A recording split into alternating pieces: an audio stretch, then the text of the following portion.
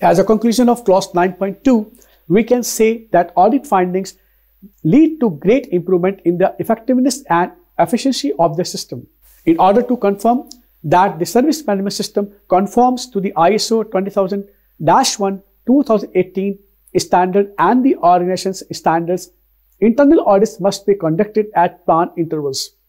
A formal internal audit program needs to be established which defines the methods used, scope and frequency, as well as assigning responsibility to objectives and impartial auditors.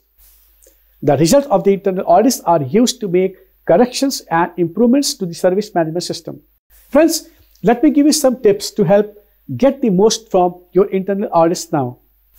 The tip 1 is, make sure the authority of the audit team is established and the auditors are trained and independent of the areas they are to audit. This will increase the cooperation from auditees. Tip number 2, decide which areas of the organization will be audited and the frequency of the audits.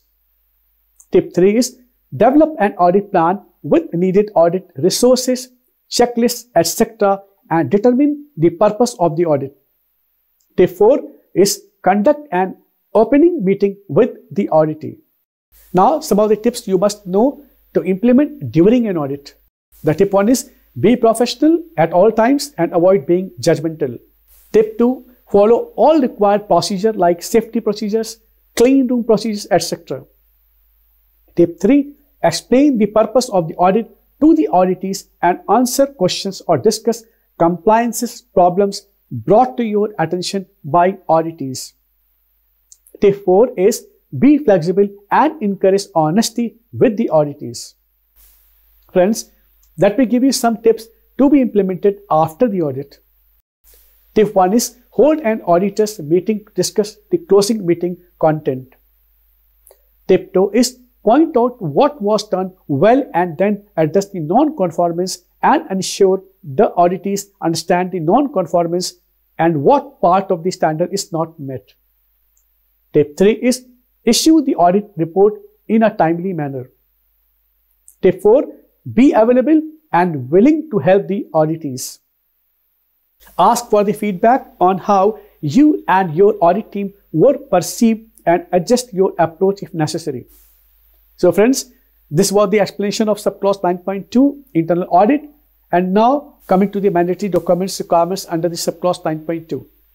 The subclause 9.2.2 says that the organization shall retain documented information as evidence of the implementation of the audit program or programs and the audit results.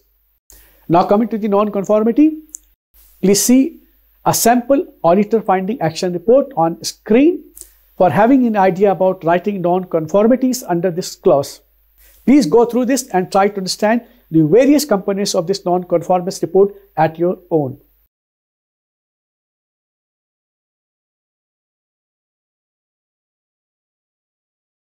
So friends, now we have reached at the end of the session. I hope that you have an idea about subclause 9.2 internal audit of ISO IEC 27001-2018 Information Technology Service Management Standard.